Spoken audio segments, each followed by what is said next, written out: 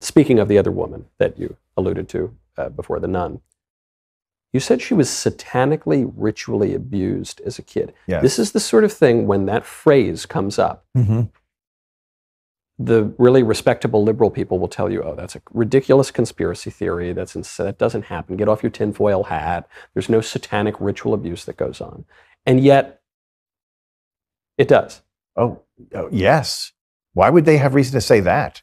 How can you disprove something just because you haven't seen it? That's not logical. This is the part that a lot of people who are a little more secular or skeptical of all these, this is the part that they often get hung up on. It's not that someone would sexually abuse somebody else. It's not that someone would beat somebody else. It's not that someone would murder somebody else. It's that they would do it in a satanic ritual. That's the part that seems so absurd. If this is just a material world and we're all just bags of chemicals, why would people engage in satanic ritual abuse? And what even is that? Okay, so satanic ritual abuse is when usually it's a family member, like a parent or a grandparent. Usually it's not the parent, but a relative who takes the child and performs a ritual abuse, like a rape on a baby, which involves blood, and they consecrate the child to the devil. Why would you do that? Because it gives them great power. The devil asks for payment. What are you going to give me? I want one of the kids. And so they do. And they don't have to actually murder them, although sometimes there are SRA victims who are killed. Halloween is the #1 time of year for the most human sacrifice to the devil on the planet. People go, that's ridiculous. Halloween's just about candy. It's not. In fact, in New York City, Father Labar was telling me that it's the #1 week leading up to Halloween where the most homeless go missing. There's these unmarked vans that come around and offer to take them to shelters and get meals for them, and they just bind them and they keep them and they satanically sacrifice them on Halloween. Who does this? These are people in occults. You know, they keep hidden. I mean, obviously, if they were mainstream, that would be a bigger problem. But if that day comes, you know, then I'm going underground. Yeah. But they're out there. And, you know, when I went off to exorcism training in Rome, these are seasoned exorcists that have been doing this for 20, 30 years that come in to teach what they've learned and what they've experienced. One of the most interesting things was a case of a medical doctor in Rome who was invited to go to a party. And they said, you know, there's a way you can like triple your income like that. Just come to this party. He's like, okay. Goes, very normal party, very, you know, bougie, high end. Drinks are flowing, heavy hors d'oeuvres, beautiful setting. And then all of a sudden, all these people come out with the black robes and hoods, and this weird ritual begins. There was something done to a child, but it wasn't murdered, but it was foul. And he was a bit horrified.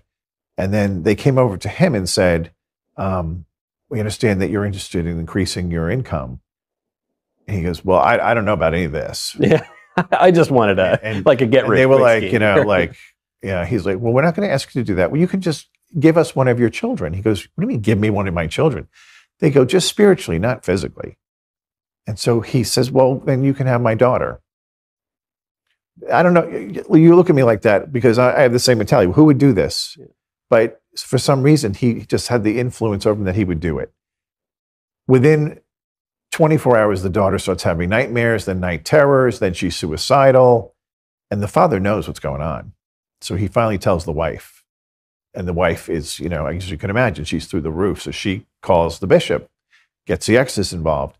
The exorcist says, this is a high-powered group running around Rome. That this is not the first case we've heard of, but they're not going to let you out. So we can do the exorcism of your daughter, but then you have to leave Rome. And he packed up and moved to South Italy because he was frightened from these people when he saw what they did. So you don't have to believe it, but that doesn't mean it's not real. Right. And when you see these sorts of symbols all over the place in your face from Hollywood or wherever else, you have to think, okay, well, the symbols mean something. Some producer is making the choice to put this symbol out there. People are engaging in these things. Even the videos that come out of all these weird secret societies where, one of them, they're worshiping a big owl statue, or they're the Bohemians. The Bohemian Grove, or you see these, I know of certain rituals, from secret societies at my own alma mater, and everyone thinks they're just kind of fun and, okay, you get into a coffin or something like that. And probably the people doing it just think it's kind of a fun thing, but you are doing it. It is a ritual. Even if you think it's just a silly little act to go worship an owl in the woods. Well, why are you doing it? Doesn't it have some meaning? Yes, and because we're corporal beings, we have bodies, what we do matters. What we do matters. And a lot of people think, well, I didn't mean anything by it. Well, that doesn't matter. When I do this, right, the Lord knows I'm invoking the Trinity. Now, if a pagan does that, are they invoking the Trinity? No, but it probably still gets the Lord's attention. Oh, look, there's somebody making the sign of the cross, but they don't know us. Maybe we'll go visit them. The devil does the same thing. A lot of the ritual things people do, a lot of the yoga movements were originally tied to spiritual entities. And so when you make the movement, even though you're not thinking I'm inviting this thing in, maybe you are. So I tell people, be intentional with what you do and do the things you desire to do, and don't do the things you don't mean to do. Because what a horrible thing to go through life not knowing that all the things we do actually have an impact in the spiritual climate. When I sin, even if it's a personal sin, pornography, yep, it has effects on other people. Right.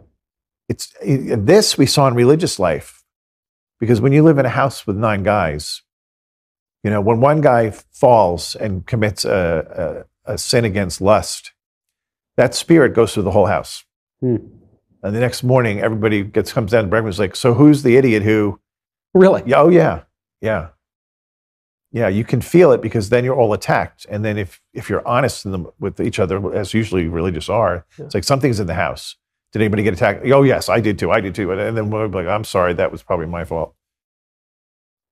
When we're talking about these groups, you mentioned the Bohemians or all these weird kind of cult things.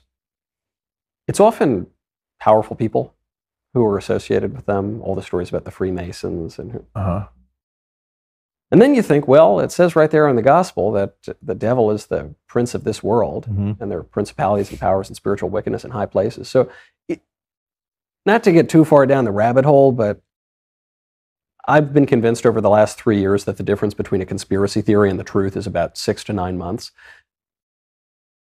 Is that stuff just all true? What stuff do you speak of? That these weird societies that have weird black hoods that show up at these cocktail parties in Rome with the canapé and the champagne, that they actually exist and powerful people are parts of. They do exist. And they believe it. I believe the elite are part of it. Would I say every rich person is involved? No. Like there's the St. Edwards out there. Yeah. But I think at a certain level you get invited in, just like that doctor, right? And he's certainly not at that level.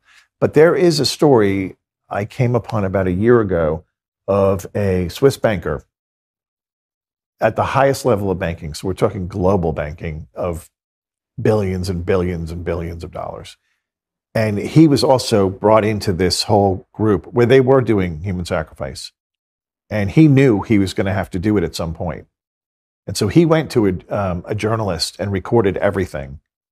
And he said in his, basically his story of what was going on, I don't expect to be alive in a week, but this has to be told. And 3 days later, he was found face down in a bog, dead.